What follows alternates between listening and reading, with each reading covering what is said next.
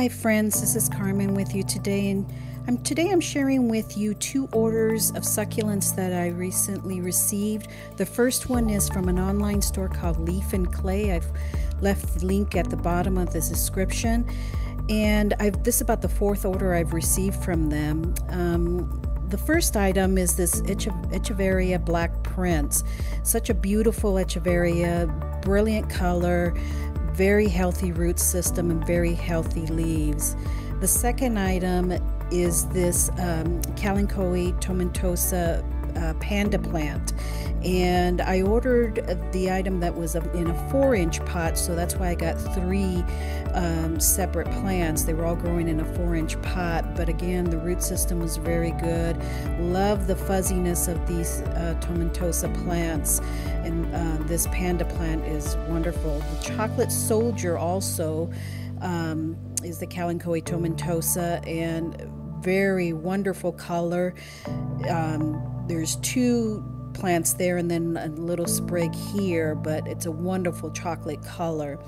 The last one from them is this split rock called Royal Flush. You can see why it gets its name. It has this brilliant lavender, almost purple color to it, and this is to add to my small collection of lithops and split rocks.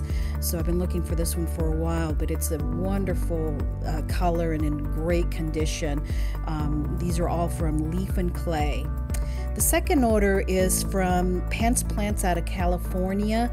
I found AJ Pence through a Facebook group called Succulent Marketplace USA. Again, I'll leave the link below. But I ordered 4 items from him. Again, all items I've been looking for. And look at this beautiful string of hearts plant. I just couldn't find it here in the Phoenix area, but I did find it in this Facebook group. It was growing in a 6-inch pot. That's why there's such great maturity to it. Little untangling to do there, but that's not a problem. And this is the popular string of pearls. I have a love-hate relationship with this string of pearls plant because I love how they look, but they just was dying on me all the time. So that's why I ordered a much more mature version of it to see if that will help in my not killing it. The other item I ordered is this beautiful Hoya Hindu rope. I just love the braided look to the stalk with its curly leaves, and it does flower. These Hoyas do flower a grouping of little pink flowers, so looking forward to getting that and it growing more stalks. The other item I ordered from AJ was this Haworthia zebra plant. It was in a 4-inch pot, so it's a really good size. It's got wonderful striping to it, so you can really see it's a zebra plant. Great colors to it. The root system is in wonderful shape. I also have a Haworthia zebra plant in a variegated version, but I was looking at this version of it too. I'm really happy that I found it. Again, this is from Pence Plants from the Facebook group Marketplace. Succulent Marketplace USA, and I'll leave the link down below for that.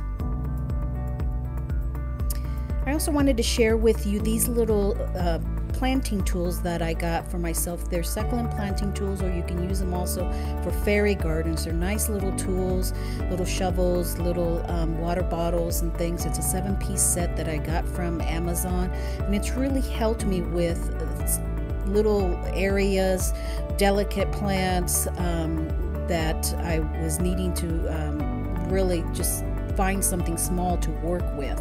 So this has really helped me out. Wanted to show you here how I was planting them.